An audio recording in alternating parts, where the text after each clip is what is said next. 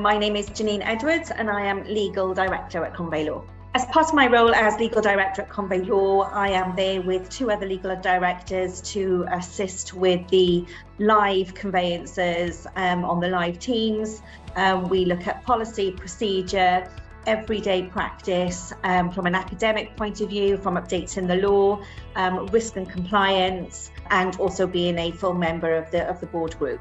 Outside of the workplace, I am a mum to two sons. I have a 20-year-old who's currently at university, and then an 11-year-old who always wants a rugby ball in his hands. So I have a diverse set of kind of parenting skills. They take up most of my time. I'm usually found on the side of a rugby pitch on the weekend or driving back and forth Bristol to assist Gabe, but I also very much like going out with friends, socialising and just trying to live life to the max, really. Well, I think International Women's Day means to me that actually it's a celebration of us ladies that work very hard every day of the week. And that's just not Monday to Friday, that's Monday through to Sunday evening when we're packing the school lunches again for the Monday to come around. And to be proud that we are women and that we juggle everything, to show that actually we are very much on par with the world as it is in 2023.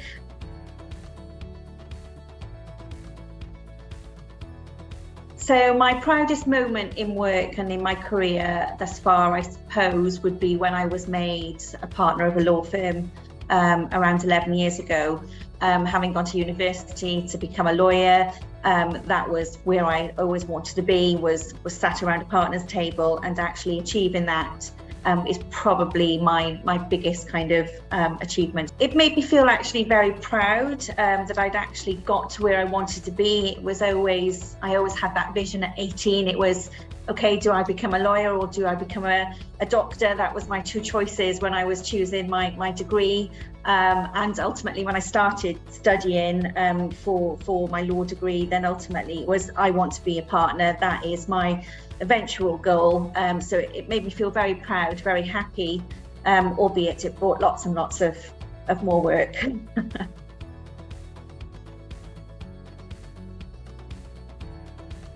I achieved becoming partner, I think, through sheer hard work and dedication. I went into this particular law firm as a lawyer, was quickly made head of department and then a senior associate. And then within sort of 18 months of that, I was asked to join the partnership. But ultimately, it was through very, very hard work. Lots of hours spent perhaps outside the normal working hours, and actually, I think wanting it.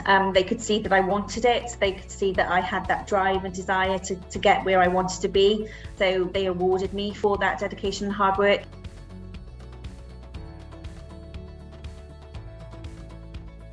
I think I would advise any kind of young aspiring lawyer that wanted to be a partner or conveyancer that wanted to be a legal director, then ultimately don't try to run before you can walk. Get to know your trade, get to know your job inside out, know everything that you need to know, and actually also be a people person. You know, respect those that are above you, respect those that are below you, respect those that are on par with you. Don't be too much of a show off, literally quietly does it, and just have the confidence and conviction to know that you are actually good at what you do.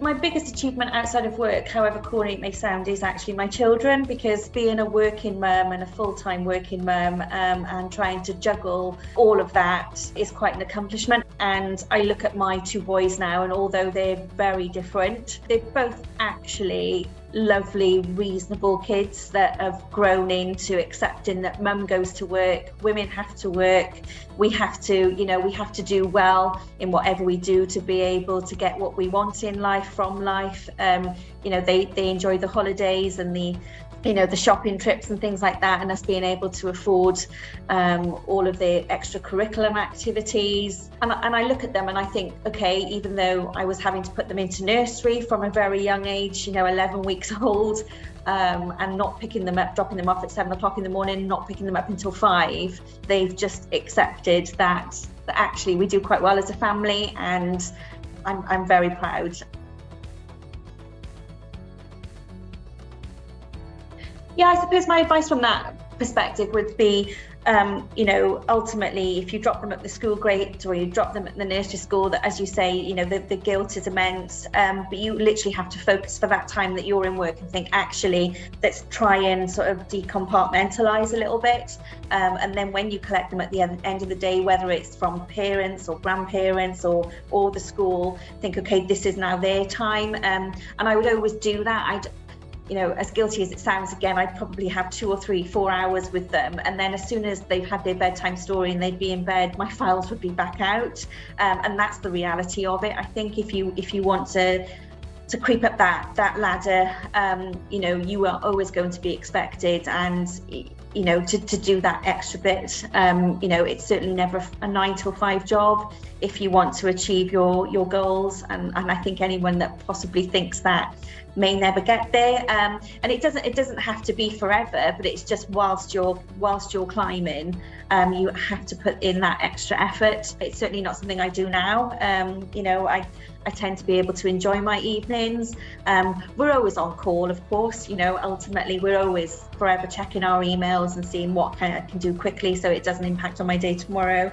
But the reality of life now is something quite different. Having achieved legal director here at Convey Law, that I now have that work-life balance a little bit more. Top tips for any trainee conveyancer wanting to get to the heights of legal director would be just dedication to start with, actually having, again, the confidence to think I can do this, to be able to ask for help when you need it. I always say to any trainee, it's not a silly question if you don't know the answer, and I would always rather be asked 100 questions of trainees than none whatsoever. To me then, as a legal director, it looks like that trainee wants to learn. It looks like he or she is willing to learn, and they want to know. So always ask questions, don't ever be frightened or ashamed. And ultimately know your stuff, get to know your stuff. So any kind of training that we put out there, or if it's extra training with regards to webinars and what have you, take the opportunity of reading and attending those.